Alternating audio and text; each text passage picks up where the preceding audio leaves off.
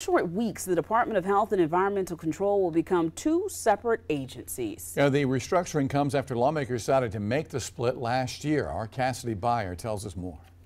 Starting July 1st, the Department of Health and Environmental Control, better known as DHEC, is becoming two separate agencies. The South Carolina Department of Environmental Services, or SCDES, and the South Carolina Department of Public Health, or DPH. SCDES environmental roles will include air quality, coastal management, land and waste management, and water, as well as regional and laboratory services.